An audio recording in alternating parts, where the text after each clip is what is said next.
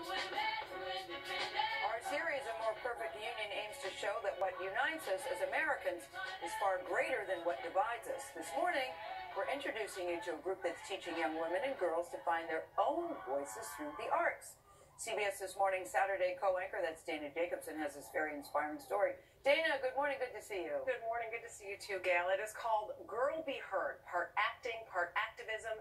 The program reaches young women and girls ages 11 to 21 through a traveling company, a free after-school program, and also weekend community programs. The group's philosophy is to encourage the next generation of leaders through the power of performance. You are not his trophy. You are not everyone's best wishes. You are your own. Alyssa Martinez's love for poetry and performance inspires her to create art with a purpose. The 20-year-old is a mentor for Girl Be Heard, a theater collective empowering young women and girls through the arts. It's a pleasure, honestly, to introduce those things to other girls from my community. Everyone needs a role model.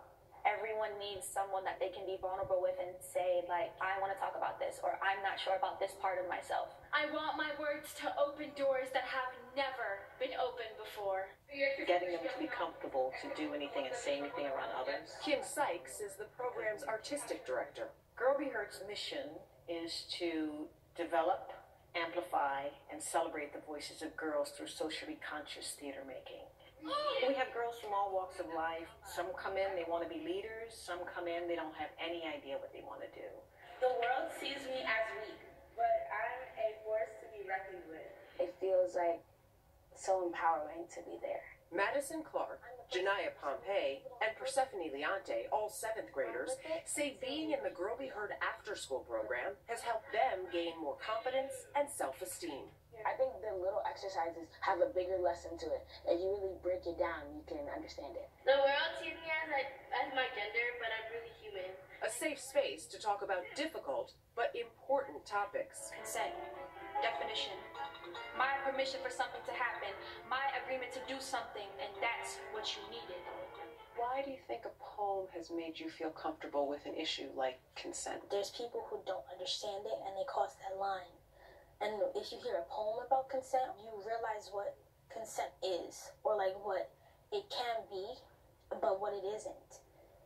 That's like really, it makes more sense when you understand what it is and what it isn't. Did you ever think that performance or art could be that powerful? Yeah, we were talking about depression, how girls of color are more likely to have like depression. When people, like young girls, speak about that, it'd be like, oh, like I'm not the only person dealing with this. Somebody else like could be dealing with that out there too.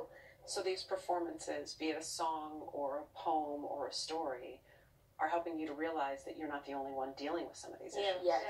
Yeah. Girl Be Heard's message has reached audiences from the UN to the White House. Why is it important that girls be heard? I think that it's important that girls are heard because we have such powerful voices. It's more than just a girl talking. It's someone who's powerful enough to say how they feel and make it stick. As long as I'm comfortable with it and I'm like feel 1000% with it, nobody can tell me anything. And that's what this group makes me feel like. Yeah.